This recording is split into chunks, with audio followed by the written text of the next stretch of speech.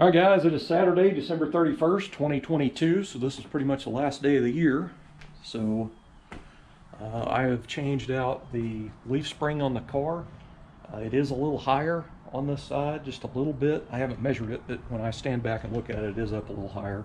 However, leaf springs settle anywhere from 1/4 to 1/2 inch over time, and I don't think anybody knows exactly how long it actually takes, but so I've got that changed out. I've got the shock bolted back on. I did take the shock off just to have it out of the way, basically. But right now I'm getting ready to work on changing out the sending unit. So I have a new sending unit here. This is one I have never tried before. This one's from Speedway, and this one was right at $100. And the ones I usually get are half of that from H&H Classic Chevy. However, I have had two faulty ones, the cheaper ones, be faulty. And this one happens to be one of them. It is leaking, and it appears to be, after I filled the gas tank up to the top is when I had the leak. Looking at it with a flashlight, it looks like it's coming out around the tube where it goes into this round plate. I mean, it could be that rubber just cracked on that sending unit. I mean, who knows? But anyway, I got a new sending unit, and I'm going to change it out. Now, I can tell you the ones from Speedway has a plastic, strainer on it and a plastic float. The ones from H&H is kind of a stock style strainer with a brass float. So anyway, hopefully this works out. Now I do have a copper gasket. There's two major important parts when you're putting a sending unit in a Tri-5 Chevy. You need a cork gasket and install it dry. Don't put any kind of silicone on that. So the other thing that keeps them from leaking is the proper screws with copper washers on them. The copper washers seal that, and it basically keeps that gas from coming up the threads out here. You know what I mean? So the copper sealing washer seals it around that. So you need the copper sealing washer screws. Now the factory screws are clutch head. So they take a clutch head screw. You could possibly use the screws that come in the sending unit kit, and then just go to your hardware store and get some copper sealing washers. You can get copper washers, aluminum washers, like my local Ace Hardware has a lot of stuff in those bins. Just find a good washer, that'll fit that. But I ordered the reproduction screws, and of course they're in the tank already, but I am going to be reusing them. But I do have a clutch head screwdriver. So if you don't have a clutch head screwdriver set, you can get a set from Amazon, pretty inexpensive. But if you're going to tear apart a 55 Chevy, you're going to need a few different sizes, because these cars are put together with clutch head screws, and a lot of the dash parts and a few other things you'll find. But anyway, that is most important, is a cork gasket and the copper sealing washers on the screws when you put it in. When you buy a sending unit or a gas tank, it'll come with a rubber gasket, and it'll come with just regular old hardware store screws, and they always leak. I've had guys tell me, well, mine didn't leak. Well, give it time. It will, I promise you.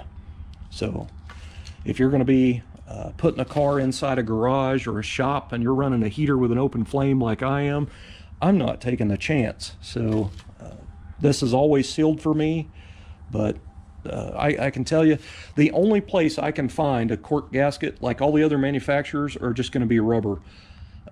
The only place I can find this is H&H Classic Chevy. They're not a sponsor, but they have them in stock. Now, when you look at it online at H&H, at their picture, it looks like a black rubber gasket, but it does say cork in the description. Now, this one I ordered years ago, like several years ago, so I don't know. It still says that it's cork on their website, but you might call and ask them just to make sure. But that is the only place I've ever found out that they've had cork, and the number is 292.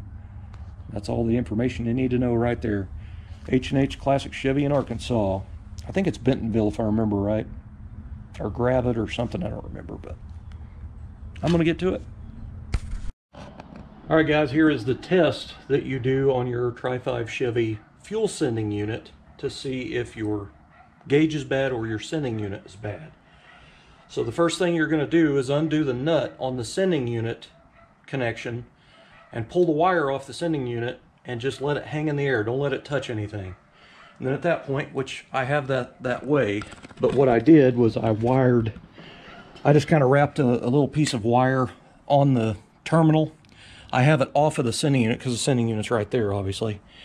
But anyway, I wrapped that end on the connector, and then I've got this laying here that I'm going to touch to the bumper to get a ground. So the first thing you want to see is if you turn the key on, it should go past full. So watch right here. All right, it pegs over to the full mark. So that's showing me so far that that's good. Now I'm going to do my best at trying to set this up here. And when I touch that ground, I don't know if I have anything to set this on. I may not actually. Guess I should have thought about this before I climbed up in there, huh? Let's try setting a box up in here.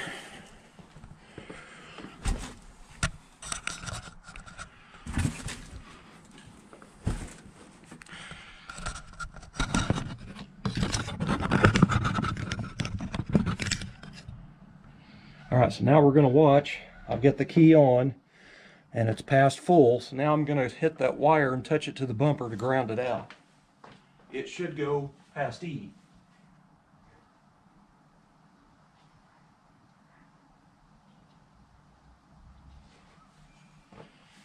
Okay, so that tells you your gauge in the dash is good, your original gauge.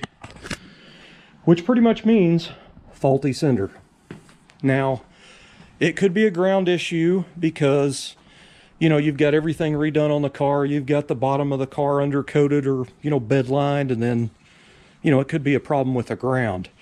But what I did before was I put a ground, just a jumper ground on the sending unit itself, like on the tube. I just put the alligator clip on the tube, and then I run it out here and hooked it onto the bumper, and it didn't make the gauge read any different. So that sending unit is faulty, which I knew it was anyway. Alright, here's the sending unit differences right here. So this one actually has a ground strap type of thing, whereas this is just a wire. This has an original style sock on it, or strainer. Old school people like myself call them socks. And it has a brass float on it. Anyway, other than that, it looks pretty much the same, I guess.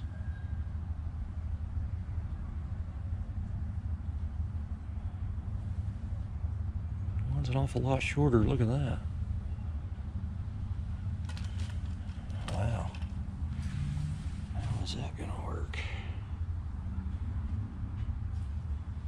I guess it don't matter much, but that's a pretty huge difference in design there, the way those are done.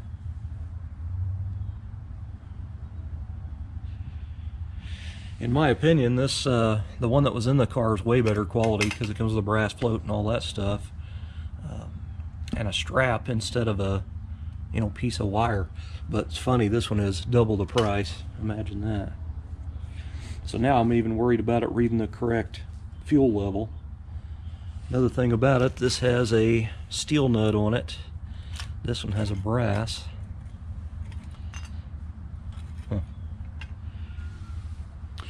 Oh well, this is the other important component right here. See that little copper sealing washer on there? You have to have that. It'll leak around the screws if you don't. I can tell you, if you just want to buy that one screwdriver, 3/16 clutch drive. If I got the right one, yeah, that's it. So that's the clutch head screw you need right there. All right, I'm going to show you another thing on these. This could potentially tear somebody's gasket up or mess it up and make it leak. So these gaskets, you have to spin it around on there until you find it. Like this one does not line up. You can see that one right there, closest to my finger. You can't even see the hole. So when you rotate it,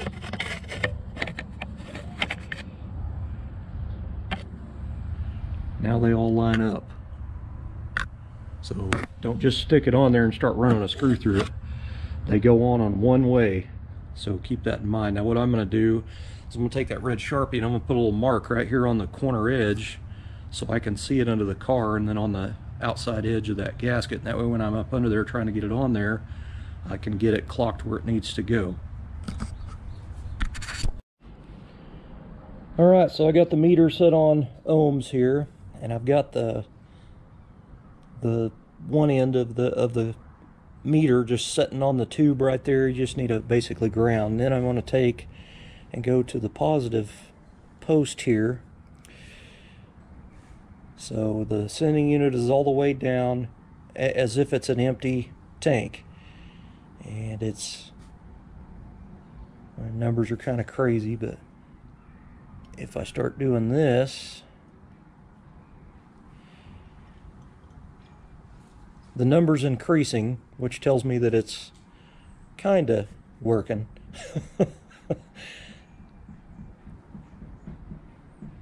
That's weird how that thing's just jumping all around like that. So you have a 30 ohm sending unit, and I mean that's like 39, 37, 38, 40.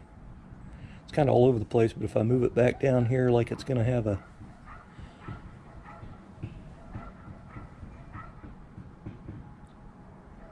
it's like 18, 20 kind of ish where I'm holding it, and then if I drop it, it goes back down to kind of zero.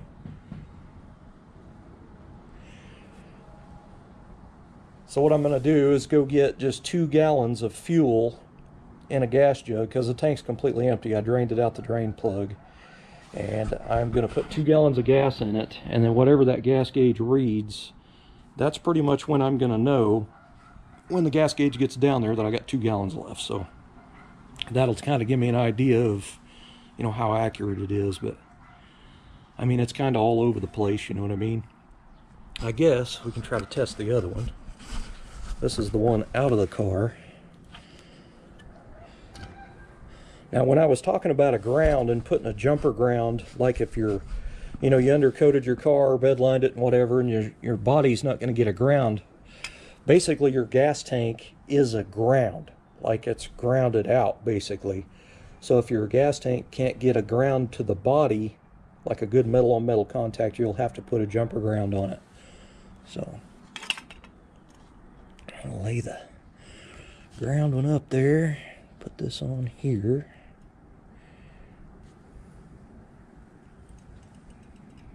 It ain't doing nothing. This sending unit is completely dumped. Brand new sending unit.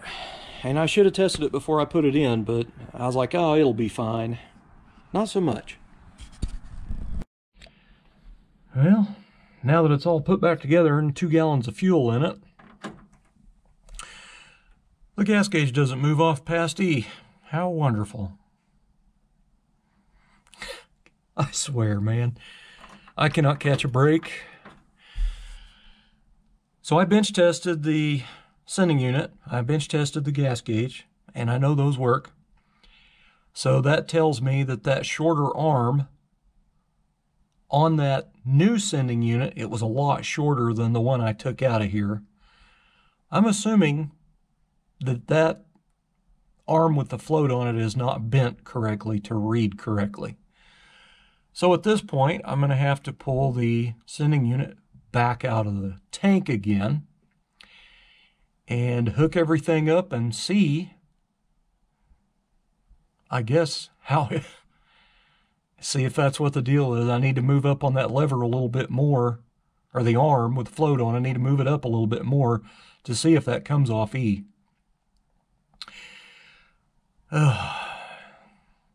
So frustrating, man. Just can't catch a break. Thanks for watching.